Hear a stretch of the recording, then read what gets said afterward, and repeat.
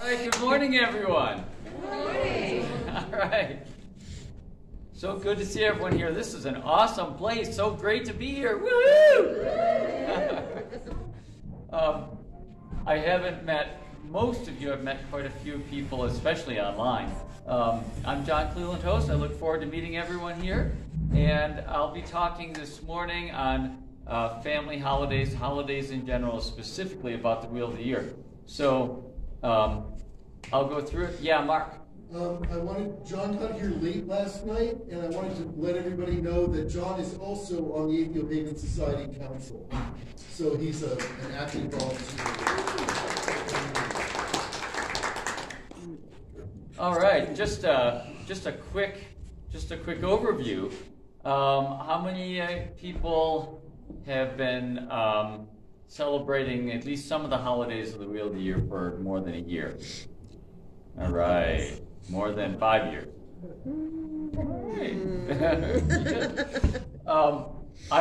I'll briefly touch on my story. I certainly have not been celebrating all of the holidays of the Wheel of the Year my entire life, so that's quite common. Okay, so get started. I'll be talking about the holidays, and so here we go. Okay, big question, why, right? Why celebrate holidays? Why take time? Why take money? Why take preparation and stress and all that kind of stuff, right? It's a pretty big question. The short answer is for the fun of it. It's a lot of fun. I enjoy it. I've had wonderful times with holidays, and I have to say, as a parent, I've had times where it was a huge pain. And so when you're in that kind of space, remember, this is not unusual. And sometimes that's what it takes to get to the really wonderful times that we get over and over and over with that. And to go even deeper with this, unpacking the idea of this being for the fun of it. It is for the fun of it. But for me, my main goal in everything I do is to help create a just, healthy, and sustainable world for our future generations out of gratitude for our ancestors who have given us this world that we have today. And I don't mean just our parents, I mean many ancestors and a lot of people have contributed to it. It's a lot deeper meaning and purpose than, just having fun or something like that. It's fun, and fulfilling that, to me, is a lot of the fun. So, I'm going to give a quick overview. What I'm going to talk about, I'm going to talk about why we celebrate holidays. Pretty much already done that. Why the Wheel of the Year in particular. That's really, up to personal taste, what people want. And how does my family celebrate each Sabbath, and then have a little bit of time for discussion, I hope. So I'm sure that we'll make some time for that, because that's a very important part. So as a quick background, holidays give joy to not just us, but to future generations too. These are very important. I know that that for me, I was raised Catholic, did all the Catholic stuff. I was an altar boy, the whole shot, and in about, I get to be my late teens and stuff like that, early 20s, and I'm like, oh, hold on a second, now I'm finding out that this stuff isn't even true. And that's a huge, long story, I'm not going to get into that. But at any rate, I left the Catholic Church and went into just being a regular run-of-the-mill atheist. I'm not going to do all this, candles and incense stuff, because it's not like there's some God listening to that, right? Why would I do it? I'm just going to sit around and not do it. I'm not going to celebrate holidays. I'm not going to worry about all this kind of stuff. After a while, that's boring. I thought, it's just boring. I thought, I like those candles and incense. They were pretty good. And so I thought to myself, what possible reality-based justification could I possibly have for celebrating a holiday and doing this kind of stuff? Why? And I thought, hold on. I can come up with something, right? Our ancestors for thousands of years have been captivated, paid a lot of attention to, maybe with different beliefs than us, and that's fine, at the winter solstice sunrise. In continent after continent, culture after culture, around the world, time and again, we see this. I thought, I feel gratitude for the life that I have, the very fact that I exist. Shouldn't I note that? When would I note that? Just any time I'm going to forget to do it. I'm going to put it on the calendar. You know what's going on. I thought, no. I'll watch the winter solstice sunrise. I'll watch the sun come up on the winter solstice and just take that one moment of gratitude. That was my doorway into paganism. I started doing that, and it was wonderful. It was so fun. I thought, I really need to keep doing this, and I kept doing it, and met my wife, and we added the summer solstice out of symmetry, and the equinoxes, which is easy. My birthday's on one of them. And then we looked at the other ones, and pretty soon we were doing all 8 of them, and my wife is like, this is just, it's just a third wheel of the year. I'm like, what are you talking about? People celebrate these already? So that was cool. And the main thing that I remind myself, when I'm in those tough times, when I'm in the time of, I gotta go get the stuff to make cookies and blah, blah, blah, right? I think, okay, holidays teach. That's the main point of holidays. In a culture, holidays are one of the main ways that the culture is continued from generation to generation. Holidays teach. And kids are really good learners. They learn from us, and one of the main things that they learn from us is what we really think is important. And the way they tell what we really think is important is what we spend time and money on, right? Not what we say. Kids don't listen to what you say. What they sometimes, not very often. They pay attention to what you do. And you want to know what's important to you? Look at your calendar. Look at your calendar. What you make time for is what's important to you, and they know that. Sometimes they know that better than you. So that's a real important reason. What you really believe, what you spend time on, and money. It shows what you really think is real and what you really think is important. And that's what a culture is. That's what a religion is. It says, what's real? This is your worldview. What do you do about it? Right? This is your ethics, your morals, your holidays, your stuff like that. That's all a culture and a religion is. What's real? What's important? So, it's easy for us when we think we're going to teach our kids things. Easy for us to think, oh yeah, I taught them that. I told them that. It's not how it works. Not how it works with kids. Repetition is essential.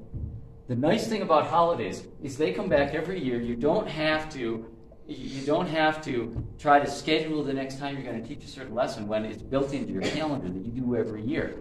Kids need to see this thing again and again and again and again and again and again and again. Otherwise, they're going to forget it because they're trying to learn all kinds of different things all the time.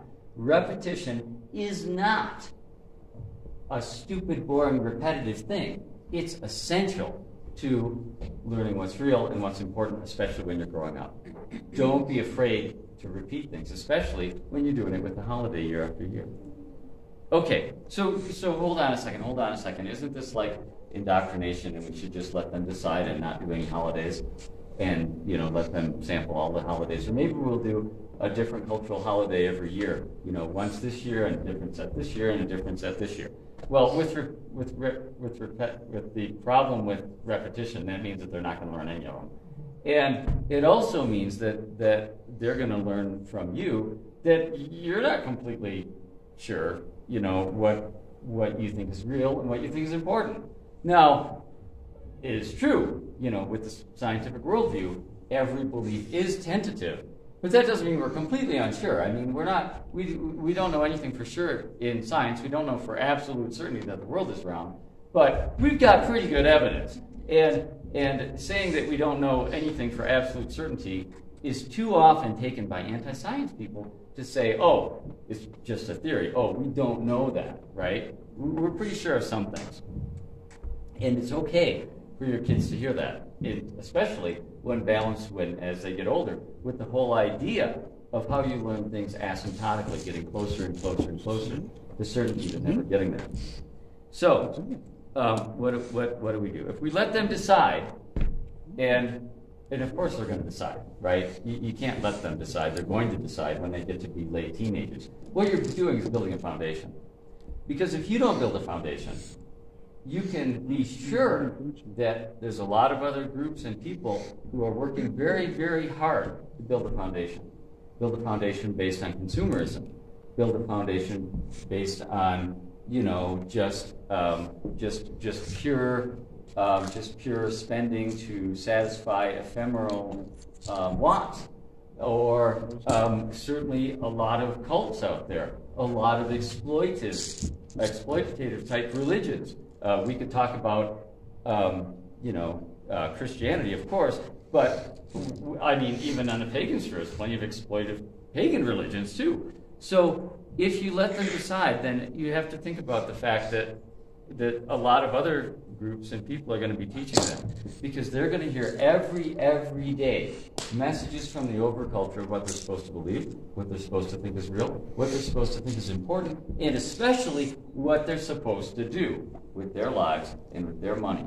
It is an important part of parenting for us to equip them for the real world. And that means that we need to build a foundation where they can have a solid ground to stand on. In fun, they're going to hear. I heard this from my kids the whole time. That their friends are telling them that if they don't believe in Jesus, they're going to die. And of course, you have to go to church, or what kind of person would you be if you're not going to church? You must be a bad person. They hear these all the time. They hear these all the time from kids on the bus, and they hear it on YouTube channel videos, and they hear it on radio, and they hear it on TV, and they hear it from their friends all the time, whether you know it or not. So with that in mind, we have to take a look at this and say that not teaching them any holidays, not enjoying any holidays with them, is not really an option. Like I said, they're going to have a certain set of holidays. And the groups that are working hard to instill certain values in them know this. They know this very well. This is why there's so much Christian stuff targeted at kids, right from the get-go. You look at this here, they talk about the data to plan this out. And the data shows that if they're going to get a kid to be a Christian, they have to get them especially before age 11. That's the plan. So that is the world that we live in. There's a reason these things are targeted to kids. It's important and essential in our world for them to learn critical thinking. It's at least as important to learn critical thinking as it is for them to learn to avoid bacteria and not cut themselves with, the lawnmower by sticking your foot under it or something like that. This is a standard part of teaching a kid to be a fulfilled, productive adult in charge of their own life in this world. And so things like that, learning how pseudosciences work, learning how the various groups that do this work is important, because otherwise they're going to be targets. And at the same time, on the flip side of that coin, any religion can be healthy. It can be healthy, whether it's Islam or Christianity or Hinduism or paganism or anything, if it's approached from a reality-based standpoint with critical thinking, knowing that certain things are metaphors and not literally real, and that we're doing this to build towards a just, healthy, and sustainable future. But, depending on the religion, that can be harder or easier, depending on what's already in the doctrine. Okay, so I mentioned before what my life goal is. That's why I'm here. That's why I get up in the morning, and that's a value judgment. Other people might not share that, but I want to be open, where I am. Your situation. Everyone's situation is different. A lot of us have very, very different situations, and some of those we have a lot more freedom or less freedom to celebrate holidays. When I started with this with my parents, it was difficult. It was difficult because my parents were solid Catholics, and and they were paying for my college and stuff like that. Luckily, it wasn't nearly as difficult as it could have been because I had an older sister who had already decided to leave Catholicism, and this was the big tragedy. And so after that, snowplow effect, right? But you're not always the one behind the snowplow like I was. Sometimes you're the one doing the snowplowing. So that can be very different. It's important to recognize boundaries. As a parent, it is our responsibility to raise our kids. It is not someone else's responsibility. And if someone else is trying to raise our kids, especially in ways that are harmful, it is our responsibility as a parent to step in there and say, no, this is the boundary. This is what we can do. I had this talk with my mom. It was a little difficult at first. But after a few years, she came around. And that was great. And it's wonderful when that happens. And I recognize that sometimes it doesn't. And sometimes you might risk the relationship. And it's up to you to say, okay, is risking this relationship worth raising my kid in a healthy way? That's up to the parent to decide.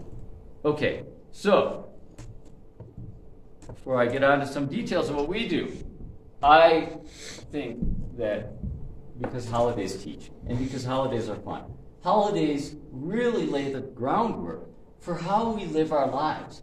How we live our lives in joy, in gratitude, in ways that fulfill us and fulfill those around us. A way to be a blessing and a benefit to the world around us.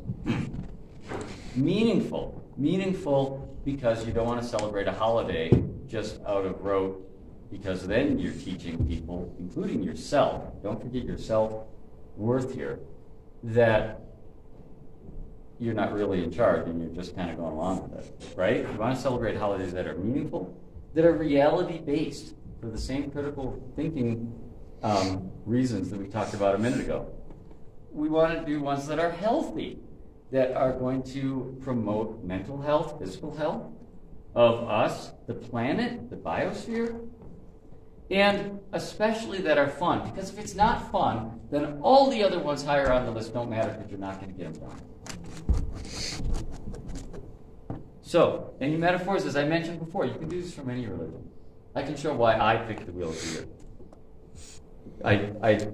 I said that, I picked it really starting with the winter solstice sunrise, and after that it kind of all came together.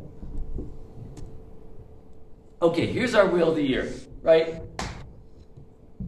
It's wonderful, it's colorful, it's symmetric, it's great, right? It is amazing, the content of this wheel of the year, when we start to unpack it. Because if I'm going to teach with holidays that are real, if I'm going to teach myself with holidays that are real and enjoy things, then I really need to do ones that help show about this world.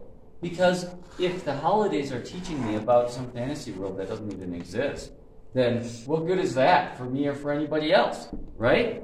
This wheel of the year teaches so much about our world. Watch this. Our wheel of the year is literally the Earth's orbit. If you look at the Earth's orbit, the Earth is in one position over here on the winter solstice. It goes around a circle to Imbolc. It goes around a circle to Ostara on the spring equinox, right to today, just after Beltane, and it goes around again. If you look at it in space and say, how does it trace out the wheel of the year? Because we're in the northern hemisphere, that means you have to be looking from the south underneath to see it go in this direction, and vice versa for people in the southern hemisphere. To literally teach about the orbit of the Earth with every holiday. That's what we're doing. Okay, now, again, wheel of the year is the Earth's orbit. If you take a look at this, we're all very familiar with the fact that here at the December solstice for us in the northern hemisphere, it's dark, equal light, it's light. So that gives us this wheel of the year, where the darkest is at the winter solstice, the lightest is at the summer solstice at Litha, and your halfway points go in between. Okay, now, watch this. A lot of us know, especially people like me with the birthday by the equinox, that you can have a party outside on one equinox and not on the other. Right? Right? It's a lot warmer at Mavon than it is at Ostara. A lot warmer. What? What? I thought this was like equal and symmetric, right? What's going on? How can that be the case? No. The temperature lags behind by about one sabat. It goes about 6 weeks later. So the temperature at Samhain is close to Beltane. Those are where the temperature is equal. Those are the equitherms. And similarly, right, the temperature is at its maximum at Lunasa, not at the summer solstice. Temperature is at its minimum at Imbolc, not at the winter solstice, right? Imbolc is the winter thermstis. Stis is Latin, means stand still. Lunasa is the summer thermstis. So we get a second set of cycles, a second set of maximums and halfway points. Hold on a second. How many people were like, oh yeah, those cross quarters, they're just arbitrarily thrown in there halfway in between the other two quarters, so they're not real? No! They got a cycle just like the other one does. Now, depending on your local geography, especially how much water you have around, this lag may be more or less. It's certainly not always going to be 6 weeks for your location. And that's why it's very important for us, if we're going to teach reality, we're going to teach based on our local climate, right? So you can tune your celebrations. Feel free to tune your celebrations to your local geography. For instance, a lot of times at Ostara, people will be talking about, springtime bursting forth and stuff like that. I'm in Michigan. At Ostara, springtime is not bursting forth. It is wintertime. Now, the days are significantly longer, but the temperature hasn't caught up yet. And so you want to tune this to your local location. In fact, one year, I walked into the backyard on Ostara morning and sat down, bent down, and tied on my skates and went ice skating. So it depends on your local geography. Very different, especially out here in the west or the south or something like that. Yeah, real quick, we're going to hold most questions to the end. Go ahead. I'm just going to say that my husband and I planned our wedding for the spring equinox, and 2 weeks before, things visited the year. Oh, yeah. Sure enough. Yep.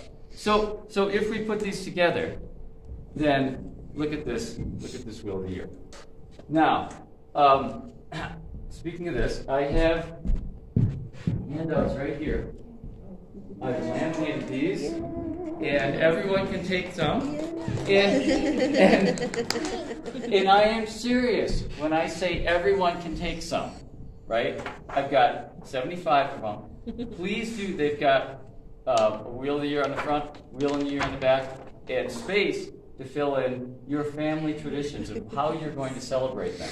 This is a nice laminated sheet. You can write on there with dry erase, and you can erase it when you change, because it's okay to change. So please do take these. Yes, these cost me $2 a sheet. Yes, it'd be great if people reimburse me, but do not feel obligated, because my goal is to help families celebrate things.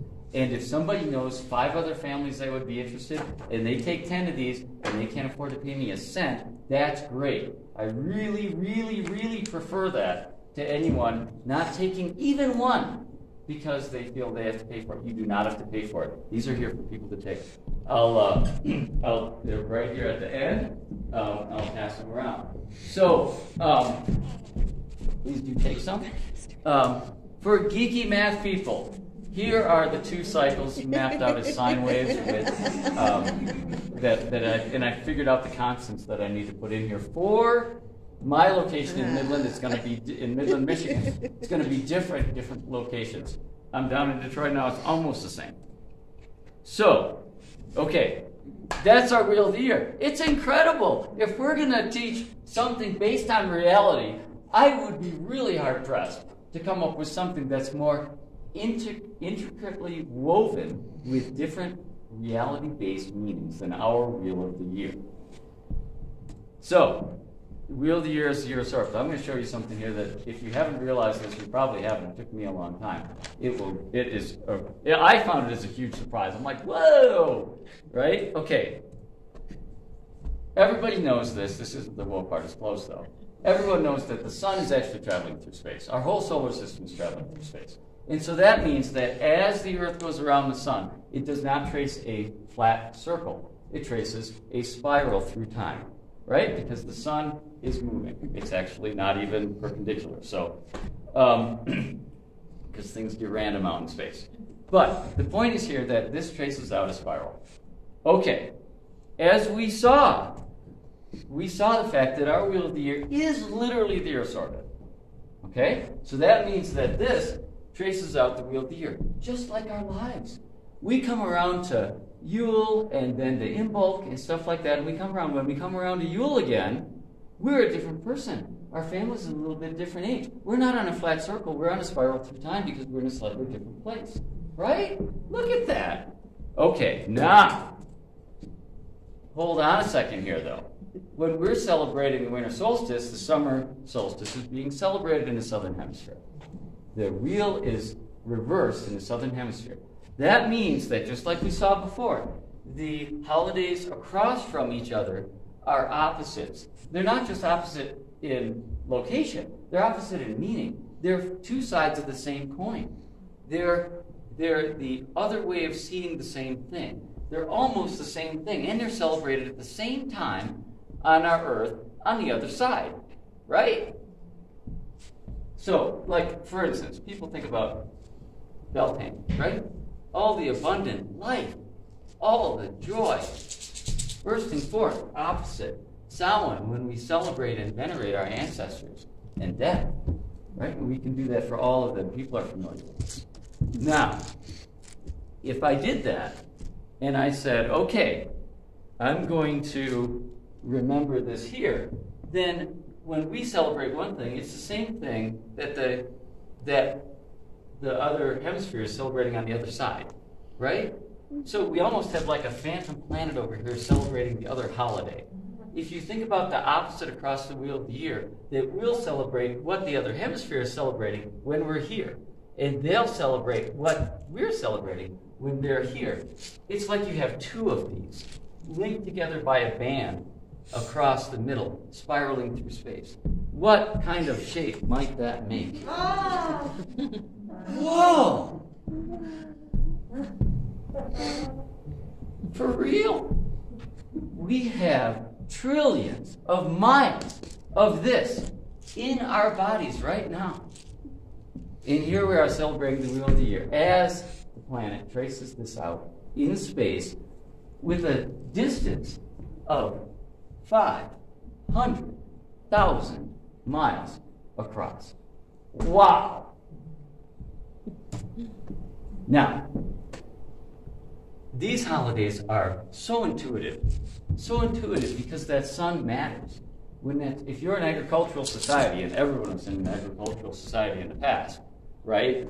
Or even hunter-gatherers, same thing. That sun coming back really, really matters.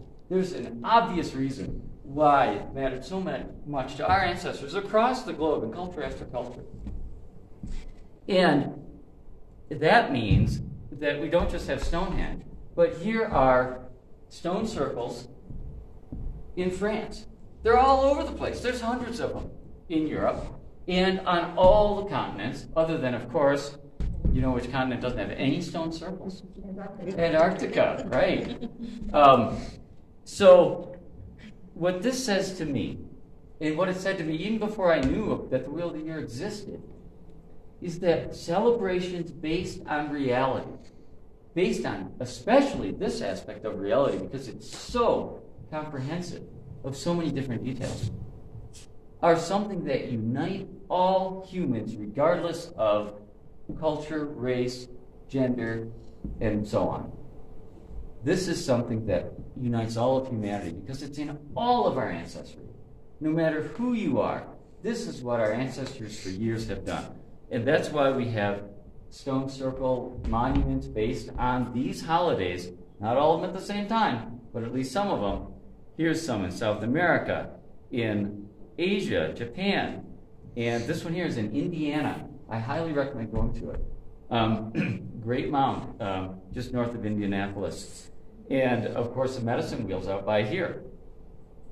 And additional stone circles everywhere, including this one here, this causeway aligned to the winter solstice sunrise in Egypt by the pyramids.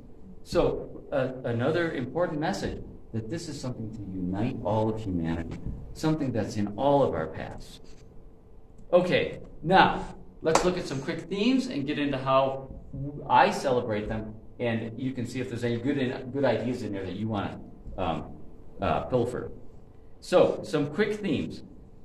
Other ways that people have seen this in many different cultures is to map different things onto the wheel of the year. Some of these might give ideas for you. Some of them I'm sure you're already doing. Stages of life. It's so intuitive to map the stages of life onto the wheel of the year. We already do it without even knowing by putting death at Samhain, right? And so many other ways. Births. How many people hear people talk about birth when you're getting into late December? Wow, right? The whole culture is already celebrating birth. That's not a mistake. And then infancy, childhood, being a teenager or a young adult. People don't always get married when they're a young adult, but most often in our various lifespans they do, of different people. When do we mostly have weddings? Right here. Right here. There's a reason for that. Mature adulthood, retirement, elder, and of course, death and Samhain. These are important. These are important as rites of passage too. It's a very good idea to have a separate ceremony to mark some of these, and to do so in a reality-based way is so much more fun and so much more beneficial to everybody. That's a whole nother question, whole nother topic there. So when we look at, now this is one that I do, we do in my family, and I encourage it for anybody else because it fits so well with the cosmology, which I'll talk about later. But that's to map our history from the Big Bang until today onto the wheel of the year too. You get nucleosynthesis with stars. Stars. We celebrate stars in late December too, right? We do. Celebrate all these different stars making all these different elements. Early hidden life at Imbolc. The first multicellular life at Ostara. The bursting forth of many different kinds of life at Beltane. Conquest of the land. Big, powerful dinosaurs. And finally, extinctions, endings, and deaths at Samhain. So, with that, let's take a look at celebrating the wheel. What I'm going to do here, trying to go through these relatively quickly. For a lot of them, I'll talk about seasonal change for themes, human lifespan, deep time history, and other meanings like that. These are themes that you can use for decorations. These are themes that you can do for what you do at a party that might fit the theme or something like that. Especially themes that you can talk about with your kids. When you're wondering why you're putting strings of lights up in late December. Because all these lights all these little different colored lights are the stars. Stars are different colors. If you look closely, you'll be able to see that. And then how you celebrate. One thing, of course, decorate, that's important. It's good to see these things. That's what kids see. They see you decorate. They see the decorations up. You see them. I don't know about you, but when I come home and my house has a bunch of solstice lights in the front, and I walk in and there's lights and maybe a pine scent thing in the room, and I walk in, it feels really good. These decorations touch deeper parts of our minds, and that's a very important part of being human, I think, to experience that. Spiritual activities, I'm not going to mention on each of these holidays a ritual just because, and we have a ritual, right? But understand that we do very often have a ritual for most of these. I won't show pictures of my focus or altar because I would take a lot of time. It'd be up for every single one. But we do. We change this for every holiday. And fun activities, music is another good part of being human. Special foods, very common when we talk about holidays. All of these reflect these.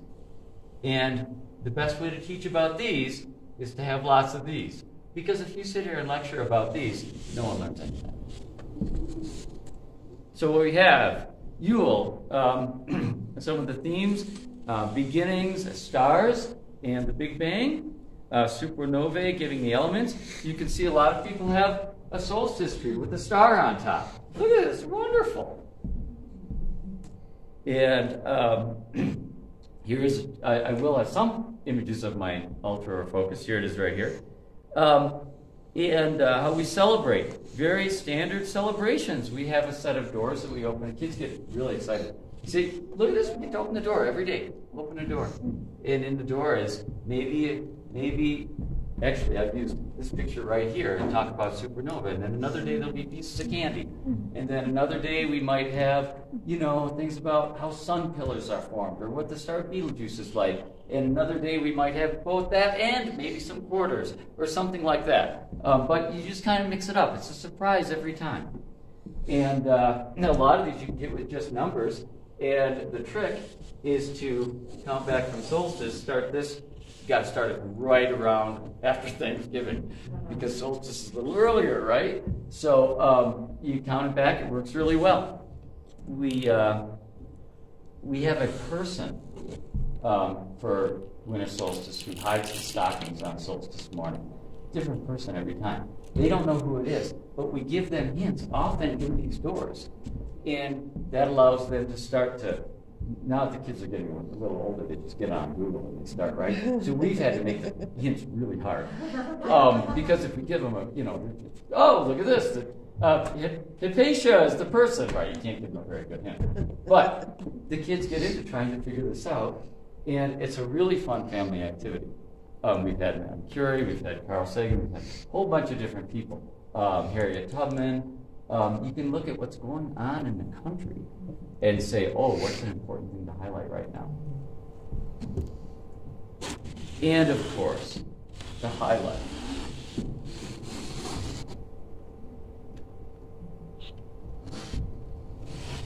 It's the winter solstice sunrise.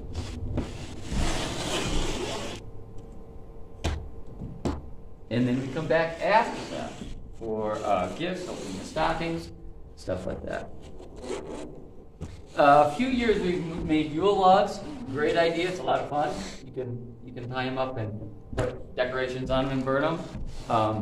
So we've done that a number of years. We'll take a quick look at Imbolc. Imbolc, the theme. Remember, we're looking at hidden life. We're looking at the fact that life is surviving under the snow. Or, in the case of Earth, 3 billion years ago, that life is surviving as bacteria underneath a frozen Earth. And if that's the case, then what do? We put candles down in the snow like this. You can sink them. You can sink them down in the snow. And we actually let them go out and use that as a fun divination tool to say which is the last one to go out and how long it's going to take for spring to come. And we make it clear with the kids to talk about doing things for fun and knowing it's not literally real. This isn't going to tell us how early spring is going to come. But it's still fun. And it's still fun even if they know that. Just like the open label placebo effect. We make candles for Imbolc. These snow candles are a lot of fun. You just take some snow and you hollow out you pack it. You got to pack the snow kind of tight. You hollow out a certain pattern, put the wick in, pour the wax in. Here's ones we've made at different years. Ostara. We'll talk about the life that's returning. We'll color eggs, usually with natural dyes. These are all natural dyes, just different plants. And go hunt for the eggs. And also, I didn't show it there. We also do have baskets. The kids search for the baskets, and there's different toys and stuff in the baskets. For Beltane, now we're talking about vibrant life all around us. We're talking about flowers actually coming up here in Michigan. And we also plant seeds. We plant, at Ostara, we plant the seeds so that they can start during that time, and then at Beltane, we put them outside. For Michigan, that's a little early, so sometimes we do it the next weekend just to be safe because of frost. But for most people, it works really well to talk about the life at Ostara, planting the seeds, and then plant them at Beltane, and you can really see them. By then, they're bigger than this. And of course, a maypole, things like that. We don't often do a maypole just because that's towards the end of the school year and we're really busy, but we've done it a number of years and it's really good. I wish we could fit it in more. But this also brings up the point. Remember when I said before about what's important? Just look at your calendar if you're not sure, right? We don't hit all the holidays equally. We certainly put a lot more investment, time, money, and stuff like that to, say, Samhain, which is probably the biggest holiday, compared to maybe Lunasa or something like that. But we do stuff for them, and they're still fun. For the summer solstice, now the weather's warm. Now we're spending time outside and enjoying the weather, enjoying the sunlight that's around at the height of its power. We've done the Holly King versus Oak King play. That's a lot of fun to get kids into that. Done a number of things there, especially things with trees. We try to especially think about trees then, because trees are important, and if we don't have a holiday to specifically look at them, they might be missed. So we went to Tree Runner Park the other day, and that was fun. Did a lot of top roping stuff. Lunasa. Lunasa is, here's my focus set up for Lunasa. Lunasa is about the productivity of the land. It's about the productivity of what the plants have done with all that sunlight that they've had now, and about the fullness of power and productivity. That can include, as we saw before, in a human lifespan, mature adulthood, when people really often, not always, it depends on the life, but very often in a more stable situation than when they were teenagers. Or the productivity of the plants. We run through cornfields. In Michigan, there's a lot of cornfields, and it's really neat to see how thick these are. We bake bread. We take that grain that's been produced from the sunlight and make bread. We also pick blueberries. We do an early harvest, pick blueberries, make bread with it, and spend time outdoors. For Mabon, now we're talking about a harvest and community. So we have a party. I've had an equinox party at my house for 23 years on the equinox every year now. It's great. A lot of fun. Have people over for that. Harvest from our garden. These are some pictures from the party. I had a thermal camera and I was showing them that. But to be around other people and to emphasize, again, how important community is a central part of Mabon. In deep time, that celebrates the community between animals and plants with pollination and fruit, because that really got going well before the dinosaur extinction. And that shows that reciprocity that is important to have a productive, happy community. Samhain is a huge holiday because, like I said, gratitude for my ancestors is a central part of my spirituality. I have Samhain holiday cards, or ancestor cards, that anyone can get online. If you don't find them online by searching John Cleland Host ancestor cards, let me know. They're on the links on the Naturalistic Pagan site. You can just download and print them. Here they are right here. This is the Cosmala is up on the wall. We stick these ancestor cards up for dinner grace. One, put it up there, say what we're thankful for. That's for our dinner grace. We have other graces that we use throughout the year. But this one, leading up to Samhain, is how we go through our whole ancestry up until today. Of course, we decorate. Decorating for Samhain is fun. Have people over. We do pumpkin carving. We go out trick-or-treating and do a lot of things to recognize Samhain. And the neat thing about Samhain, before I go on to Yule, is, oh no, I don't need to, it's done. The neat thing about Samhain, just like all of them, but especially Samhain, is a time when we have an opportunity to teach the kids that this is what we do for fun, and it has this meaning. We do this for fun because it has this meaning. And so, because there's two different names for the holiday, they learn that very well. I say, this is Halloween. We go trick-or-treating for Halloween. Halloween is the trick-or-treating, and, you know, it's just looking at some of these themes. The deeper meaning is Samhain, and that's why we pay attention to this date, and that's why we connect these all together in our family. So, that is, that's our awesome Wheel of the Year. Thoughts? Yeah. I just wanted to mention real quickly that there are instructions for a number of the things that John has suggested on the Atheo-Paganism blog. So there's a thing for an Atheo-Pagan Advent calendar, for example, instructions for how to do a maypole. There's a bunch of those kinds of resources. So if you haven't seen those, that's where you can find a lot of that. And then also on the Naturalistic Paganism site. Yes, thank you, Mark, for mentioning that. And just to drive that very point home, on the handout here on the bottom where you write your family traditions, on the bottom here are reminders of where these resources are, and it has the Atheo-Pagan site right on there. So please remember, if you're like, oh, hold on a second, how do I do this? What do I make here, right? Just go there and take a look. So, yep.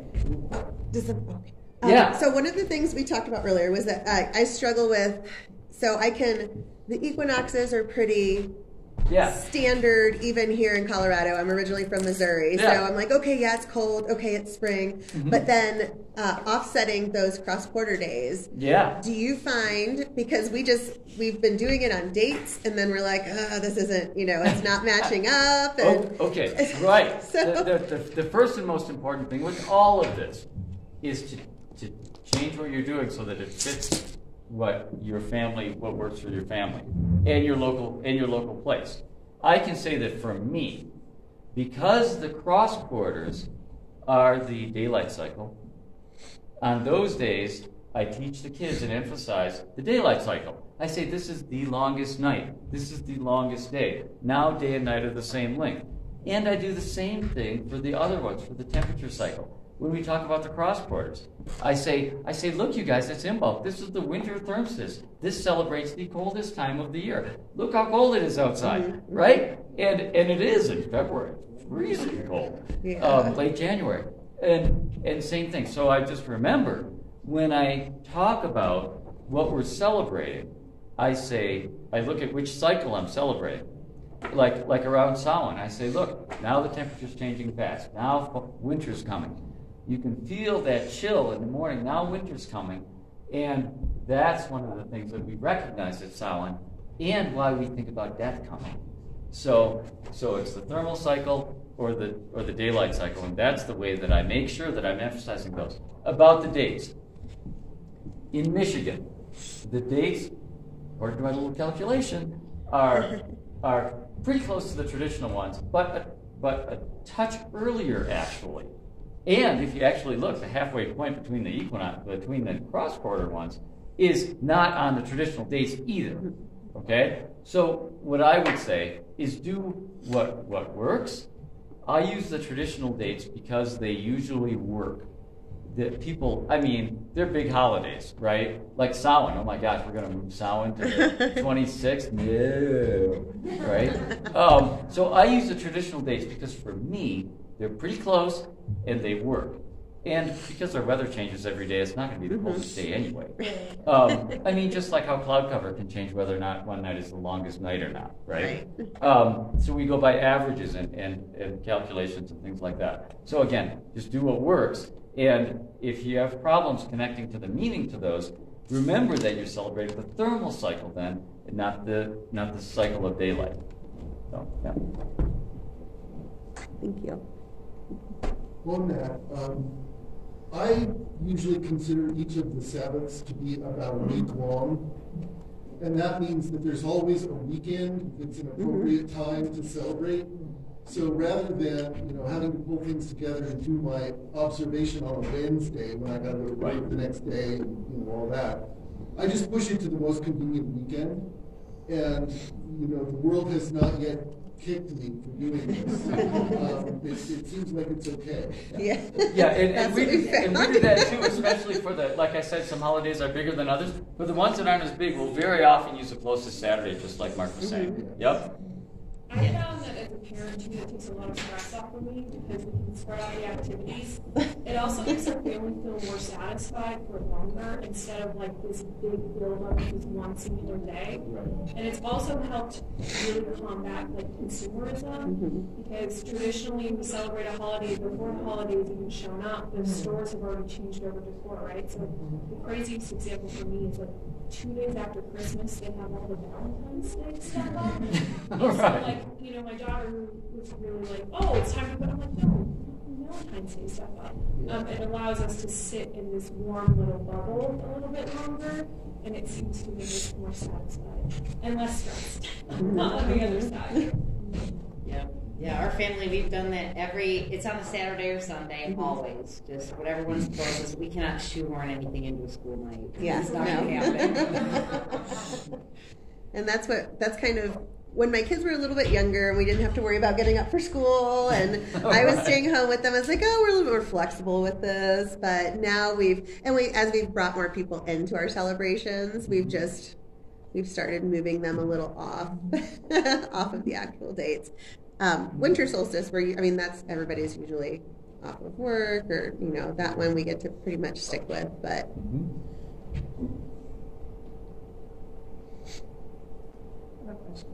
do you find that you bring in the cycles of the moon, the full moons, and new moons? Not as much as I think would be good. The cycles of the moon are great, and I think it would be very good to bring those in too. We do bring those in sometimes. Not so much the cycles, but just to pay attention to the moon. I didn't mention it, but because the like the lunar eclipse, we always do lunar eclipses. We pay attention to those, like we have just tomorrow.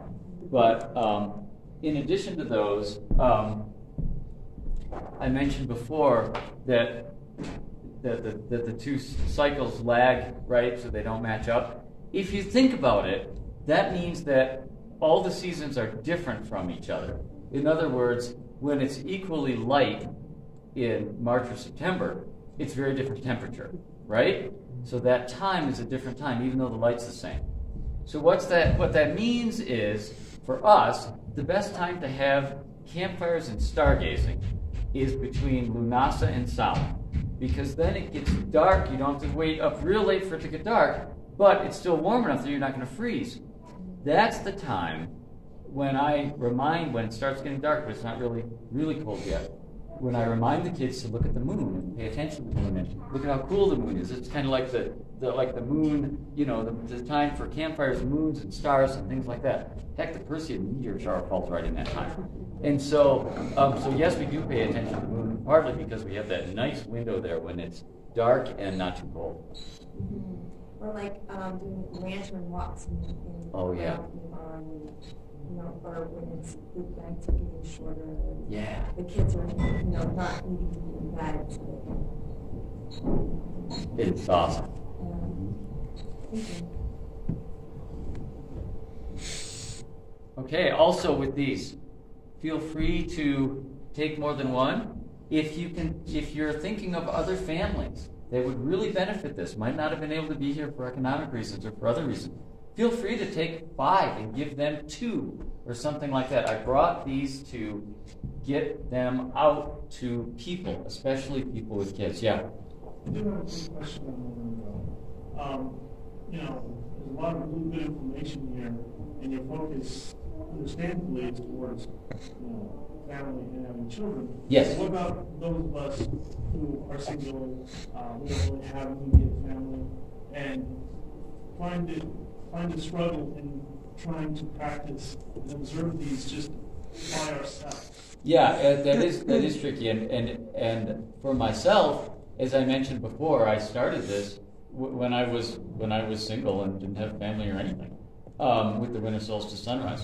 So for that, I would say to certainly celebrate when you do a solitary celebration, certainly maintain that, and that's fun and good. In addition to that, look online. There's a lot more connectivity online for people doing this. For a lot of these things, especially the lunar eclipses and stuff like that, there's simulcasts and live blogs where people are talking and blogging about it and stuff like that. Another resource is take a look at local UU churches and local CUPS groups. There's pagan groups that you can go to, even if some people see things more as a metaphor and some people don't. They're still useful. And I've done a lot with CUPS. In fact, I have cards over there that have this Wheel of the Year, this Wheel of the Year that's on my shirt. It also has the thermal cycle on the outside and the daylight cycle separate so you can see them. But it's a card that we made for our CUPS group, and it has this Wheel of the Year on it. Feel free to take one. Could you explain what CUPS is? Oh, thank you, Mark. CUPS is a organization within the Unitarian Universalist Church, which is an open church that isn't just Christian. And CUPS stands for Covenant of Unitarian Universalist Pagans. And it's people in Unitarian Universalist churches who have wanted to celebrate our Wheel of the Year. And they get together and do it. Often much more eclectic. You'll have, a Dianic Wiccan and someone who's a Suntree and stuff like that celebrating together, which is great.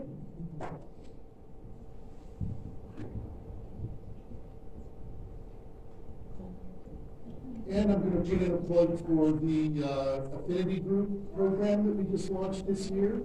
There are a lot of local groups that are forming, around a geographical focus. So now that COVID appears to be waning, there are opportunities to meet in person again and to get together with people of like mind. Religions are a communal thing to do. I do think it's harder to maintain a practice as a solitary. Yeah, and speaking to that, on the Naturalistic Pagan blog, I post every, just a few weeks before each Sabbat, about a list of online, I started this during the pandemic, a list of online celebrations you can go to. And that's great for someone who's celebrating as a solitary or when we have a COVID issue. But in that list, it used to be a really long list, and now more and more of them are going to in person, just as Mark says. Nicely, some of them are doing both, which means that anybody, for any of these holidays, if they don't have other people to celebrate with, can go to that one, celebrate it with people virtually, and that's great.